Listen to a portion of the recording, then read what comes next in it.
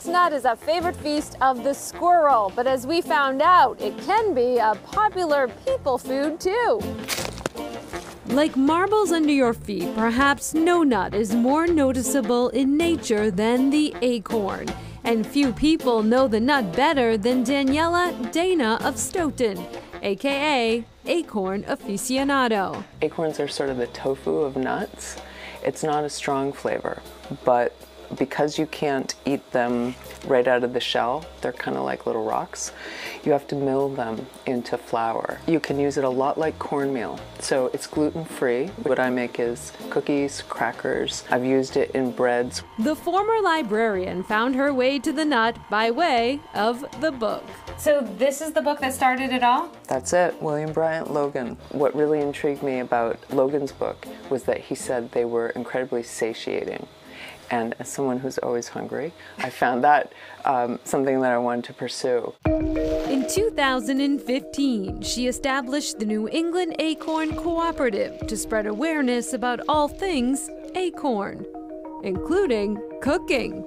First step, gather. If it is a sparse year like it is this year, I grab everything I can get because the squirrels are ferocious right now. You're fighting the squirrels. I am literally in competition.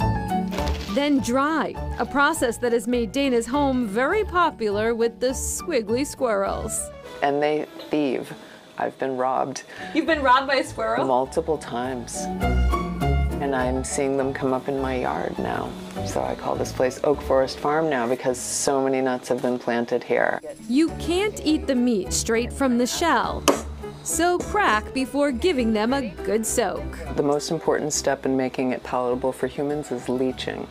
So once you've harvested good nuts and cracked them, you need to remove the excess, to us, tannin, and that's easily done in water. After leaching comes the grind. This is the final product.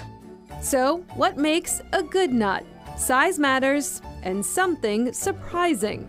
So no cap, good nut, cap, bad nut. But if the cap is on, it's probably welded on by one of those little bugs. And that are called? Acorn weevils. Weevils. Weevils. They're the cutest little pest you'll ever see. Weevils aside, every part of the acorn can be used for something.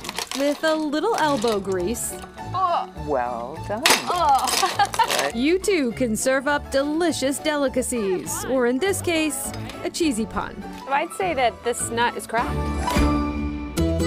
Massachusetts has long been home to one nutty bear, Teddy Peanut Butter in Everett. But there's a new bear in town, so which bear butter is better? Depends what you're looking for, you know? I'm not so much a teddy bear guy, I'm more like a grizzly bear kind of guy. To be fair, we are not really comparing the two. This butter is almond-based. Ooey, gooey goodness. Less butter and more meal. Bear butter is a fortified almond butter. It's high protein, low sugar, loaded with superfoods. It's like a trail mix within a jar. In 2019, founder Jonathan Vella opened The Spot, a smoothie bar in Pittsfield, Massachusetts.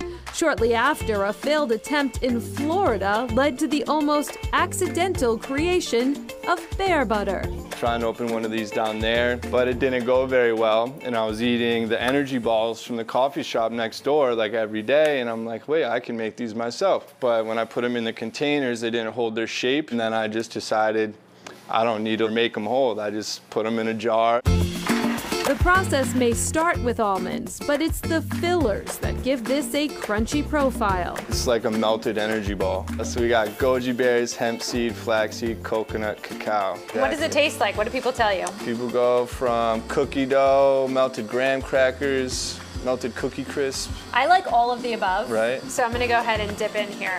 This business is still in the cub stage. The team of 3 pump out about 150 jars an hour. After a sellout appearance at the Big E, they're confident they found the right mix. Everybody loves this. It knows no barriers. No pun intended. And back to the acorns, they're not just used for cooking. Parts of the acorn and tree can be used to make ink, and a very famous document was written in acorn ink the U.S. Constitution was written in acorn ink. Did not know that. That is very interesting. And if you would like to even learn more about the acorn, Dana is hosting the 6th annual New England Acorn Festival this Sunday at D Acres in Dorchester, New Hampshire. So check it out. Who knew? Acorn hat, I think, before I go to that.